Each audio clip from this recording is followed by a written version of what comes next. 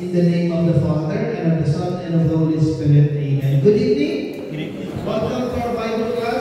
Last Tuesday, we were able to finish one chapter, that is chapter 6, though we were hoping we could finish 6 and 7.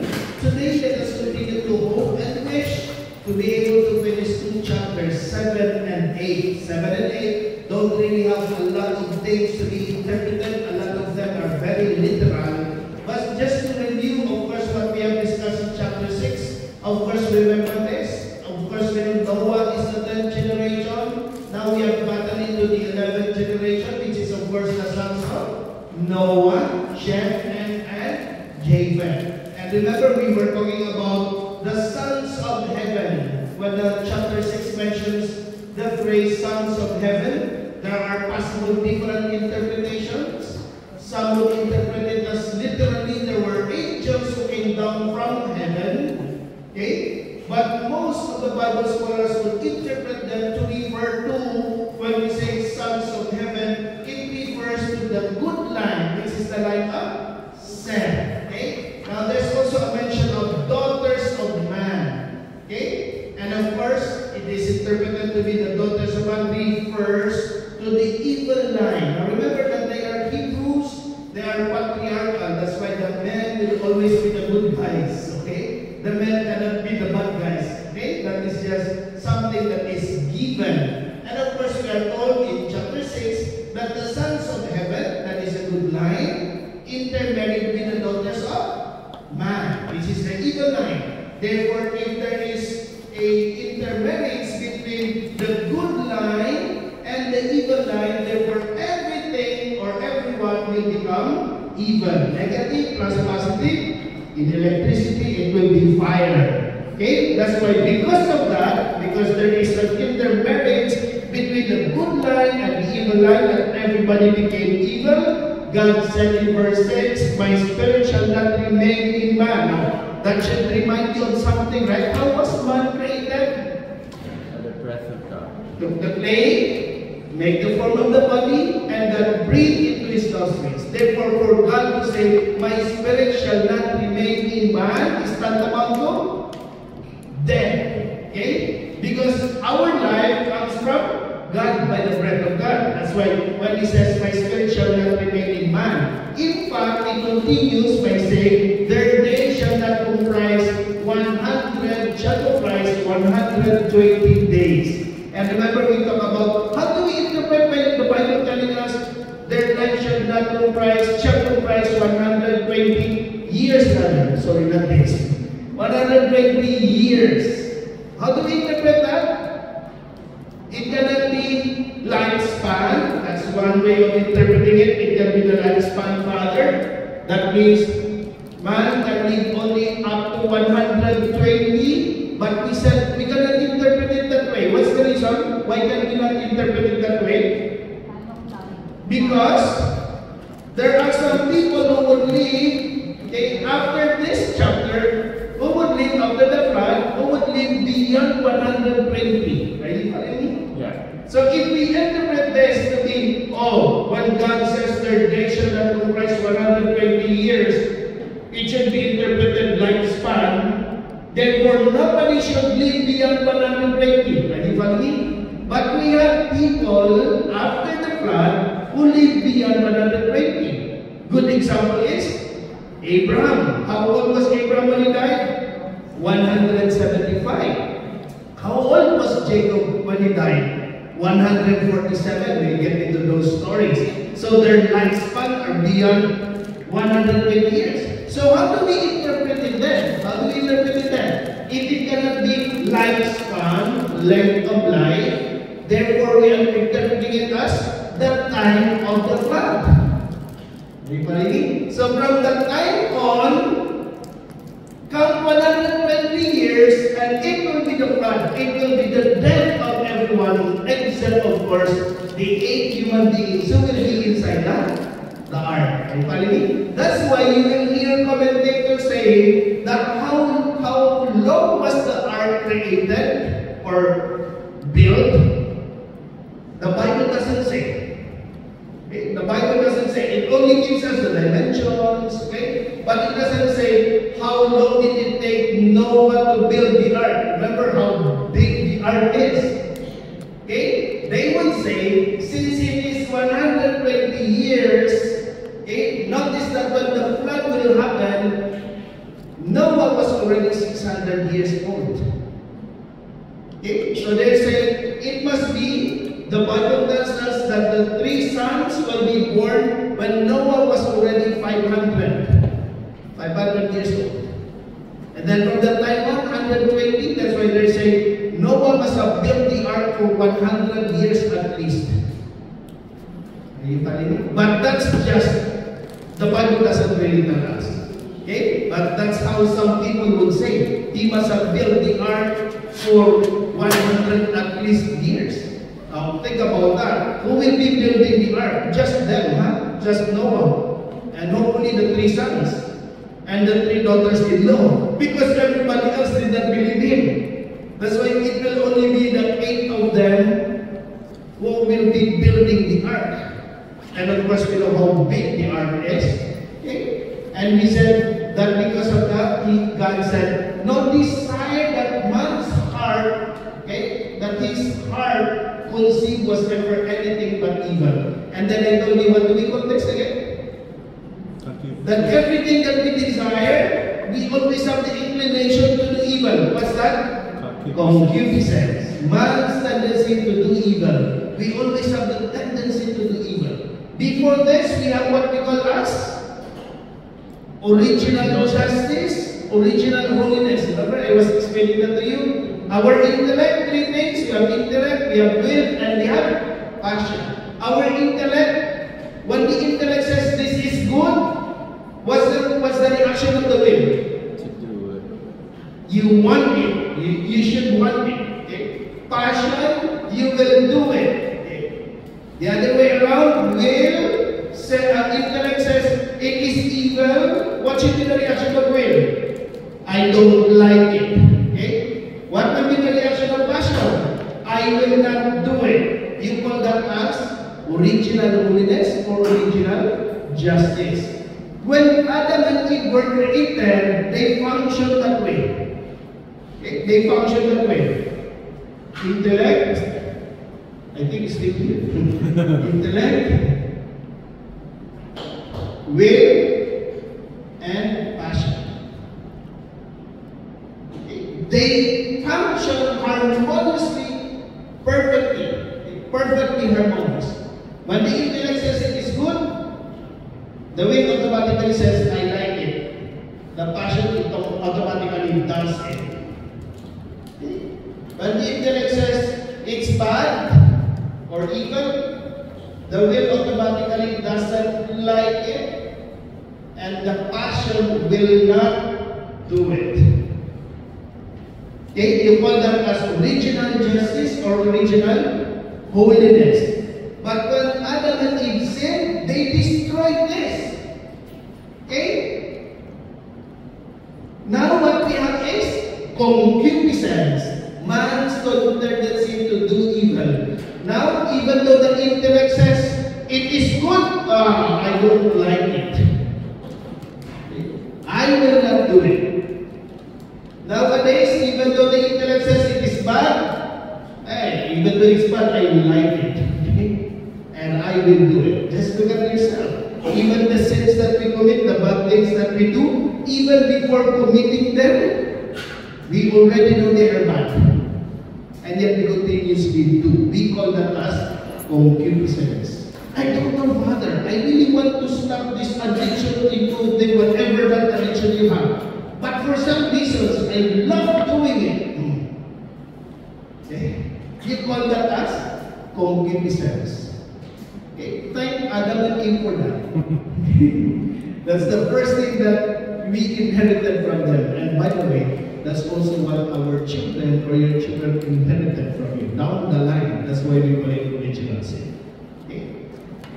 And then another thing that we mentioned in chapter 6, God regretted. It's inconceivable that God can regret. Why is it inconceivable that God can regret? Why do you think? Because when you say he regretted, what does it imply? He made a mistake. He committed a mistake. Can God commit a mistake? No. No.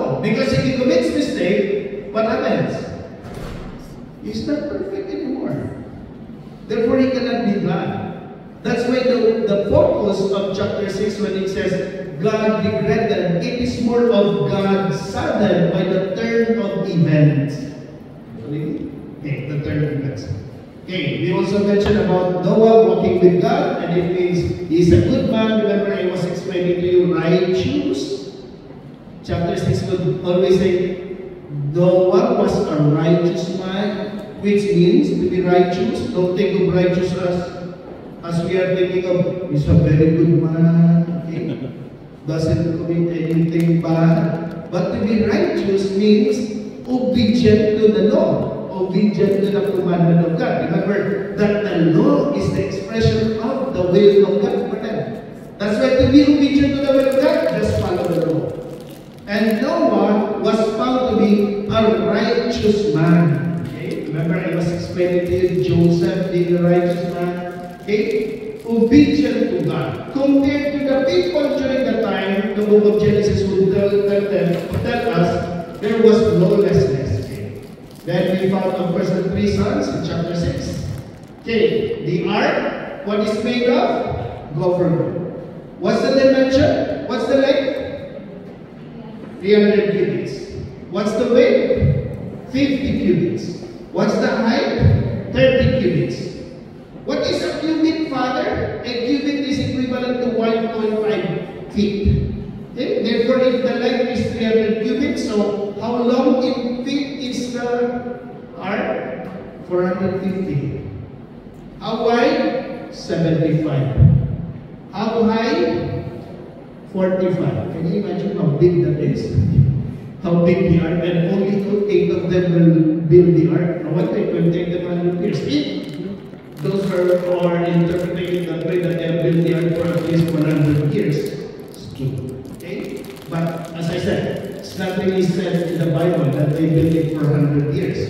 All we have, the Bible telling us that Noah was 500 years old when the 3 sons were born. Okay? And then when the 3 sons were born, God said, I regret, I will erase everything. From this time on, their days shall be only 120 years. If we count 160, 620 years old actually, but the Bible tells us 600 years old when the flood was there. Okay? Now 3 decks of the ark.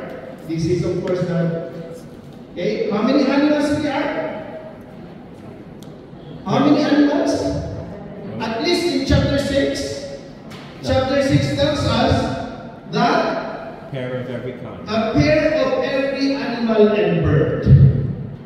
Okay? But as already shown in my slide, there will be 2 versions. The next version we will find in chapter 7. Okay.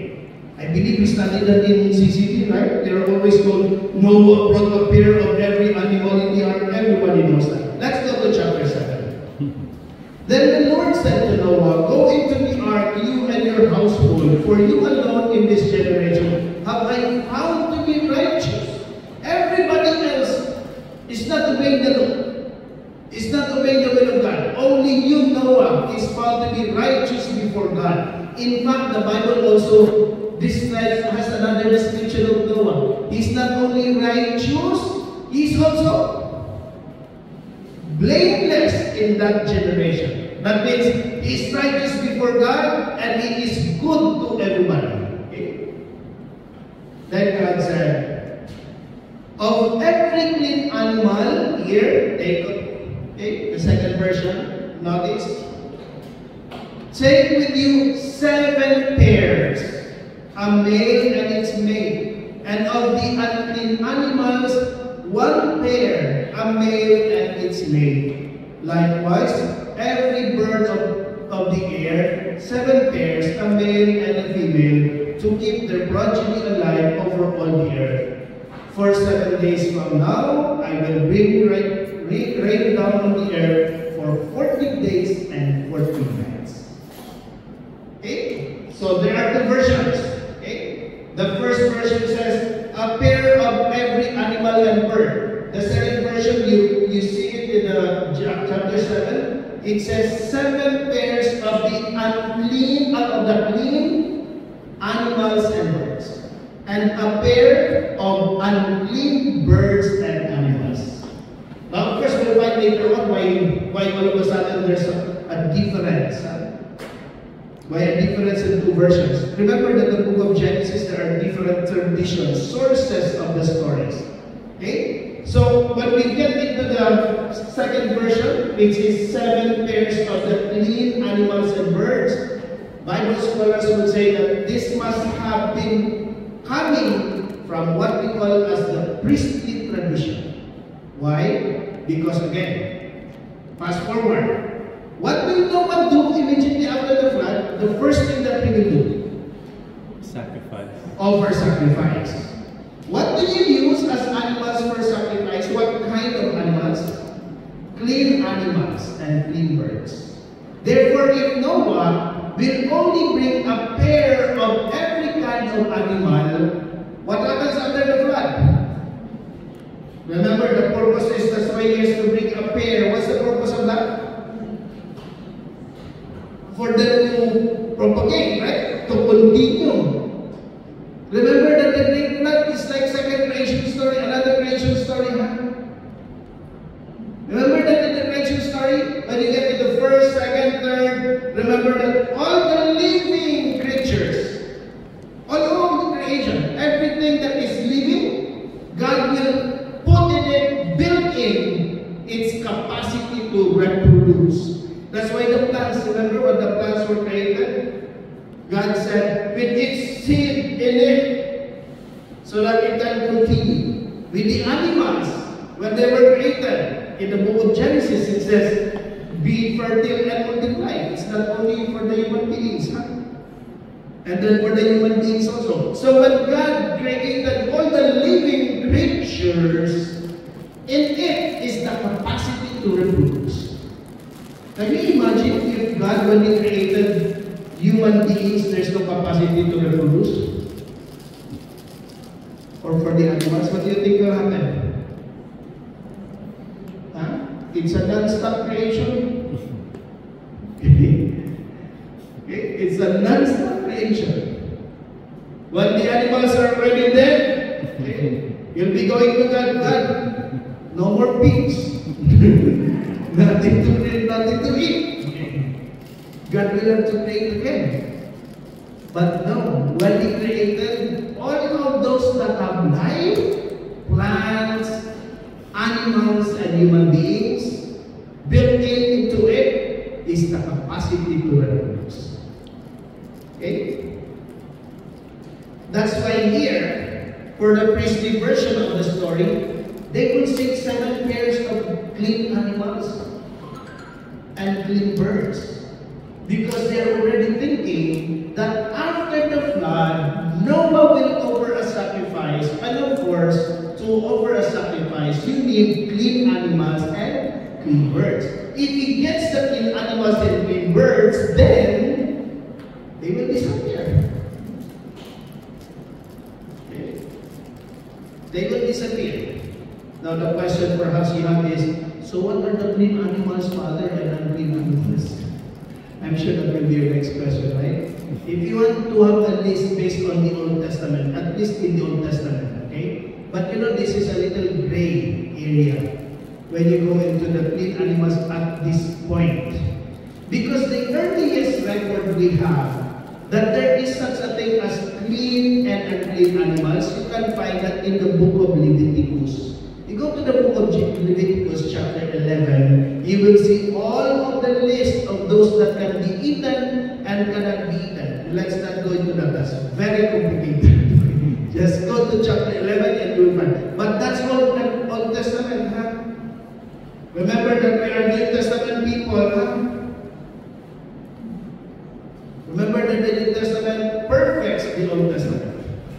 Because in the Old Testament, there will be a lot of prohibitions. You cannot eat this, you cannot eat that, you cannot eat this, you cannot eat that, which we eat now. Well, we say, oh, Father, we're not following this. It says to Leviticus, we should not eat this. Fast forward to our Lord Jesus Christ. In the Testament, what did He say? Not what comes to you defiles you, but what comes out of you defiles you. Sometimes it's difficult to understand, right? Because it's common sense. When you eat something that is unclean, you eat it, it becomes part of you, then you become unclean. Right? But what comes out of me, Father, how does that define me? It already comes from me. Because we are only thinking of physical cleanness and uncleanness.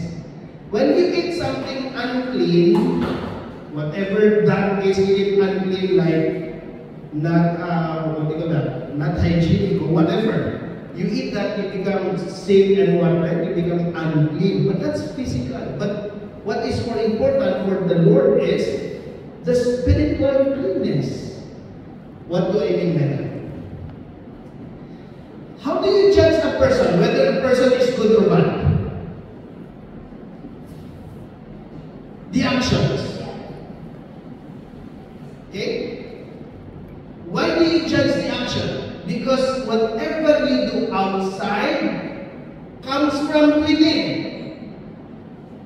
Are you following me? Yes. Whatever you do outside comes from within. Okay?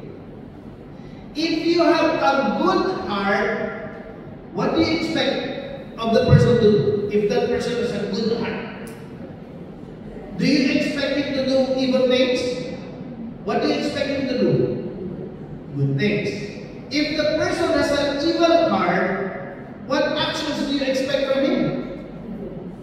Therefore, what defines you is what comes from within. Are you following me? Yes. No matter what you eat, if you're a good person, you're good. Not just because you eat pork, you're already bad. There are a lot of good people who eat pork. Huh? But there are also a lot of bad people who don't eat pork. So it's not what you eat that makes you good or bad. It is what comes from within. Because for the Lord, the Lord is more of the intention, which is actually the heart. That's why the Lord says, I know you have heard, you shall not kill. What did the Lord say? Anybody who has anger has what did he say? It's more of intention. If you have even an evil heart, you have already committed murder. Because everything that you do outside comes from within. Have I mentioned to you how John Paul II, as philosopher, defines man? How did he define man? John Paul II, remember our Pope, is a philosopher. He defines man as the acting person. Okay. Man for him is the acting person. Because for John Paul II, as a philosopher, you judge the person by his action. And I would like to believe, I have not really read really deeply into the philosophy of John Paul II, but I would like to believe that this is some connection of what comes from within defines you. Because for him, he says, you can judge the person by his actions, and his actions point to what's within. Have you heard this from, in my life as a teaching since I was ordained? Believe it or not, there are some students who would tell you, oh, Father, you know, I'm really good. I'm just doing those bad things, but I'm really good. Have you ever met a person like that? He says, oh, but I'm really good, Father. And, you know, I'm just doing that, but I'm actually good. How can you believe a person to say that he's good when he's doing bad things outside? Because all the actions that you do outside comes from within. Okay? That's why for Jesus, the more important really is the within. If you have a good heart, everything becomes good. Okay? So, we said that because we're talking of clean and unclean animals. You want to have it's gray area because Leviticus will be later. So we don't have yet a list here. of what really is. But if you're looking at that and then fast forward to Jesus Christ, He said, whatever comes from you is from within. That's what defines you. For 7 days from now, I will bring rain down on the earth for 40 days and 40 nights. And so I will wipe out from the face of the earth every being that I have made. Noah complied, of course, being a righteous man, obedient to the law, just as the Lord had commanded. Noah was 600 years old when the flood came upon the earth. Okay? Where does it say that Noah was 500?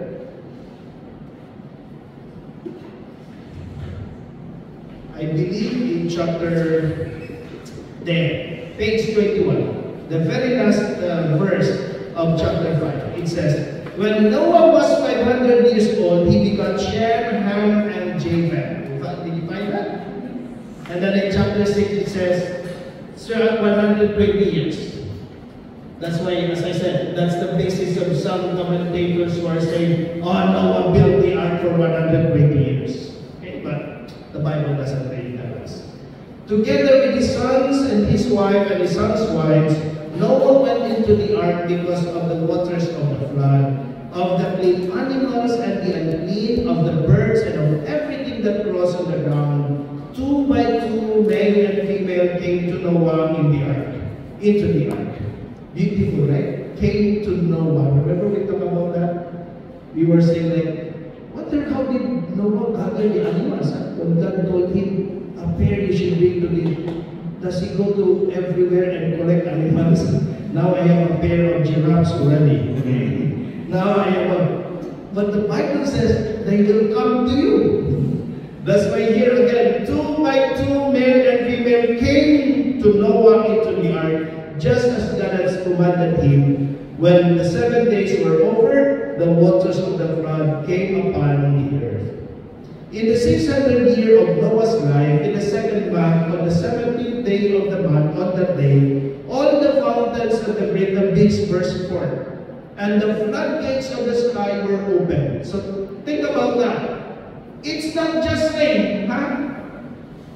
The source of the great flood is not just rain. You're only thinking of 40 days and 40 nights of rain. But it says here, all the fountains of the great abyss burst forth. So all sources of water. Okay. And notice the wording again, floodgates. What does that remind you? Creation. Very good. Remember the creation. What day was that? What day of creation? 2nd day. Remember when there will be a dome. On the 1st day light, 2nd day dome. And the dome will have the floodgates. Again, going back to the concept of the rain. Okay? It's only possible with the dome, and the dome has floodgates. Without that, during that time, it's difficult to conceive of rain. For 40 days and 40 nights, heavy rain poured down on the earth.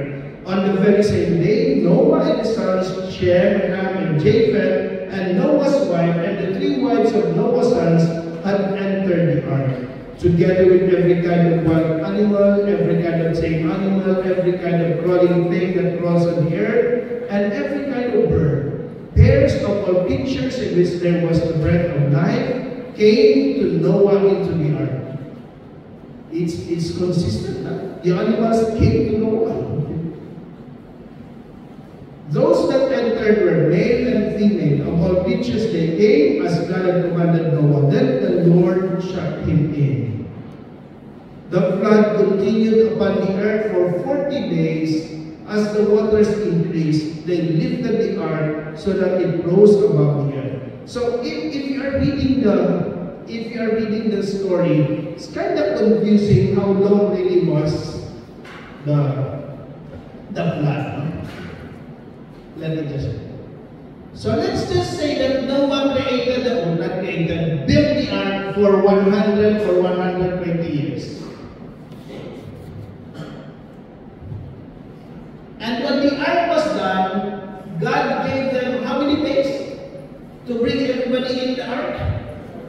7 days.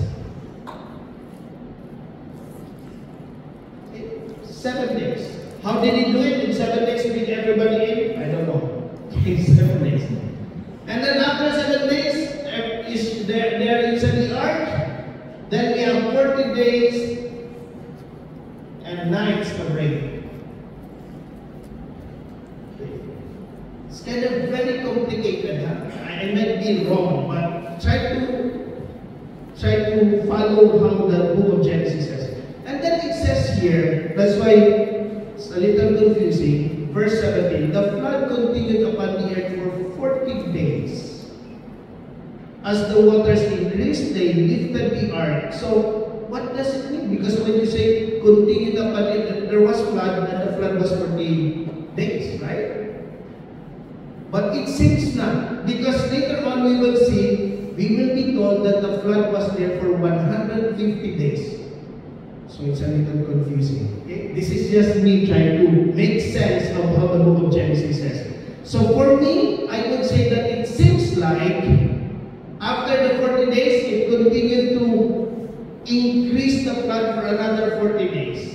Again, this is just reading on your own, make your own analysis of how you will come with the days, okay? Until it reaches its highest peak. And then the flood will remain for 150 days. Are you following? Yeah. But make your own calculation. Go back to the book of Genesis because it uses back and forth the same terminologies. It's a little confusing how to really interpret it literally. But again, remember I was telling you, not the details, it's the message. Okay? Not the details, it's the message. It's going to try to make sense. So 100 years of building the ark, and then 7 days of getting everybody inside. After that, 40 days and 40 nights of rain. When you reach 40 days, there will be an increase of water for another 40 days, and the flood will remain for 150 days. As the waters increased, they lifted the ark so that it rose above the earth. The waters swelled and increased greatly on the earth, but the ark floated on the surface of the water. Higher and higher on the earth, the waters swelled, until all the highest mountains under the heavens were submerged. The waters swelled 15 cubits. I hope it's here.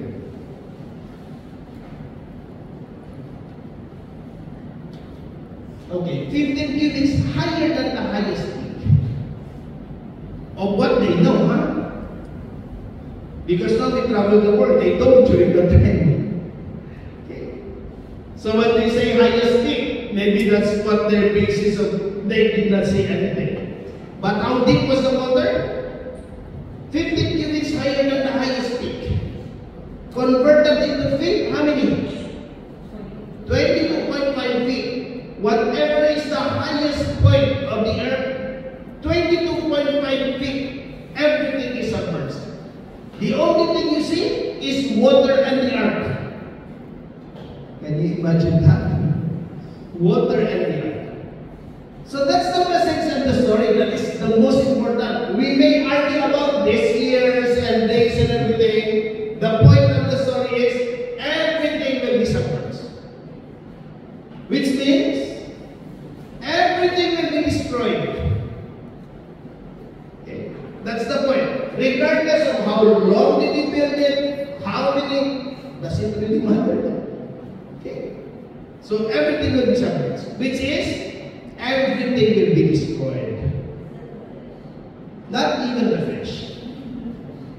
I remember my high school students also asked me, except the fish, Father, ask your science teacher. When all the waters are gathered together, everything will be polluted, even the fish will die. Nothing will be left. If all the waters will, it will be a polluted water. Nobody will survive.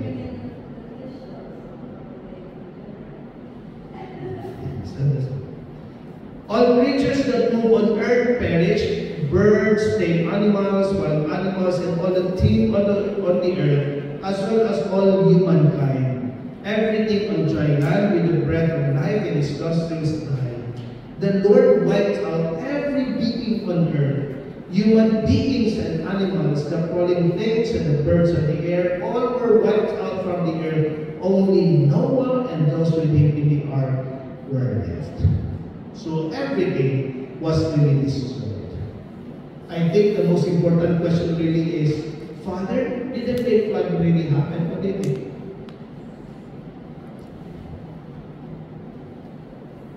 Did it literally happen? Was there really great flood?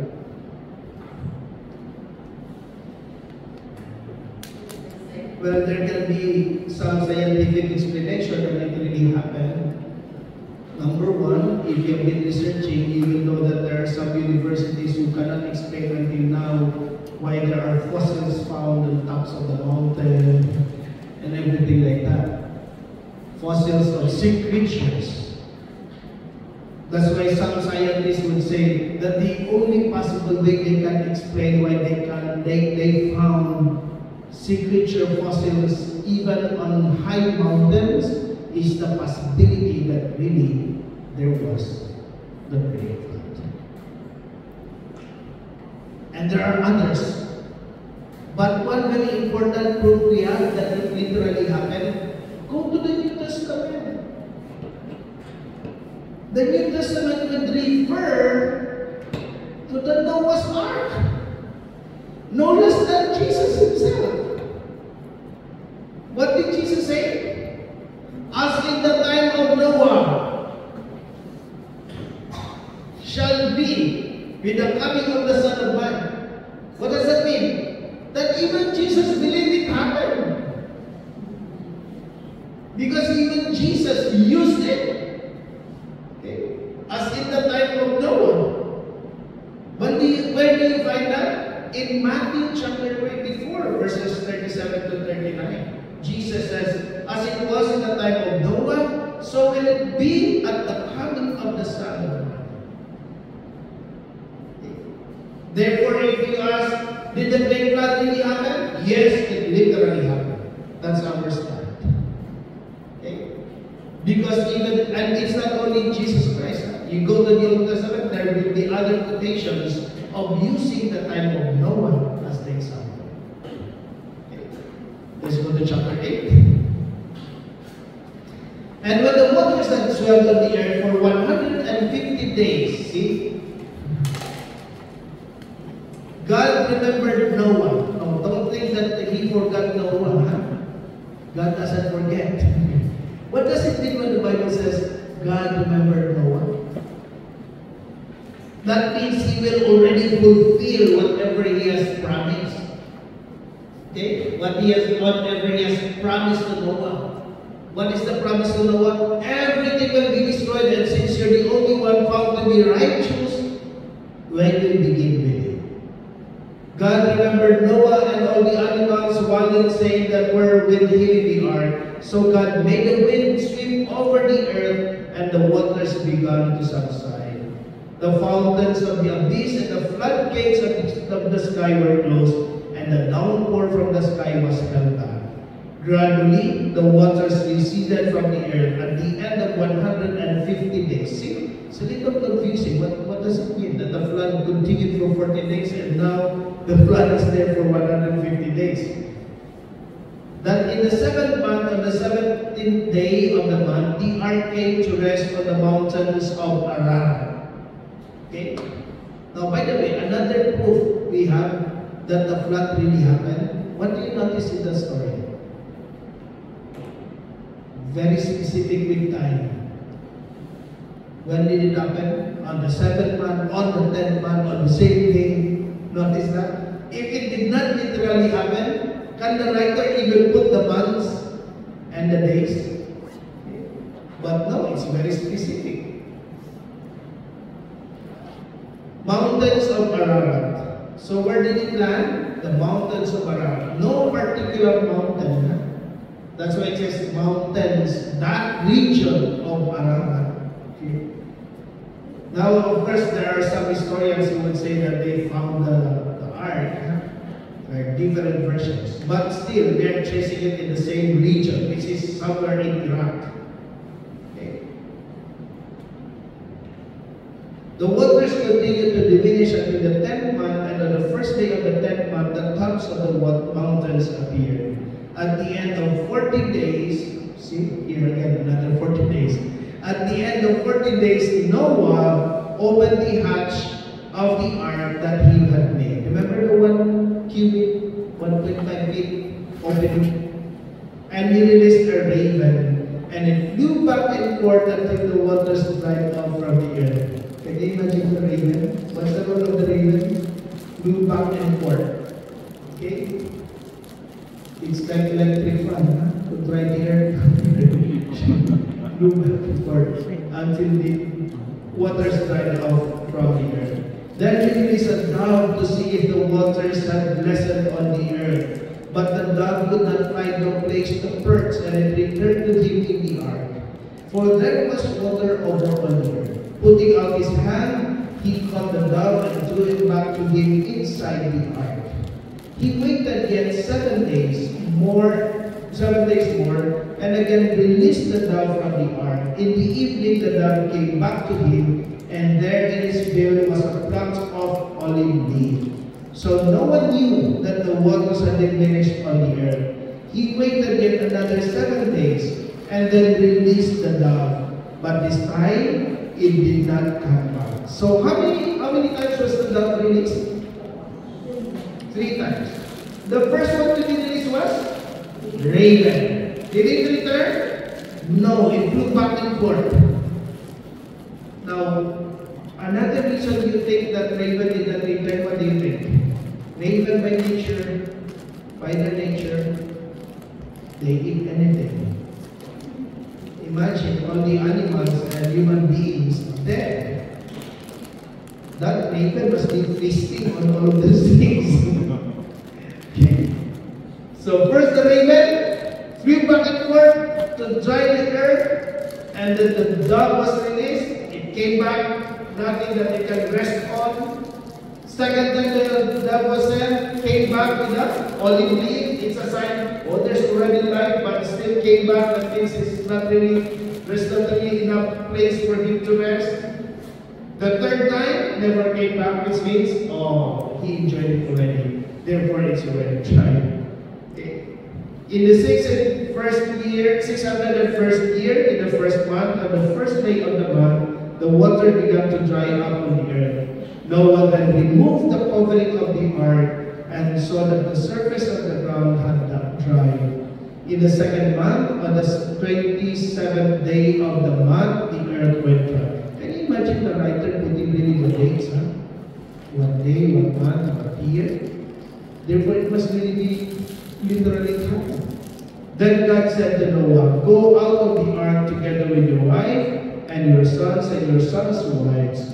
Bring out with you every living thing that is with you, all creatures, be they birds or animals or crawling things that crawl on the earth, and let them abound on the earth, and be fertile and multiply in it."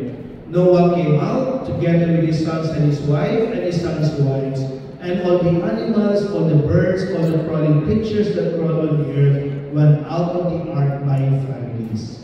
Then Noah built an altar to the Lord, and choosing from every clean animal and every clean bird. There you go. That's why the second version, the priestly tradition, that he brought 7 pairs of every clean animal and clean bird. Because after the flood, he will offer sacrifice of clean animals and birds. He offered burnt offerings on the altar. When the Lord smelled the sweet odor, the Lord said to himself, "Never again will I curse the ground because of human beings, since the desires of the human heart are evil from you." Again, concupiscence. "Nor will I ever again strike down every living being as I have done.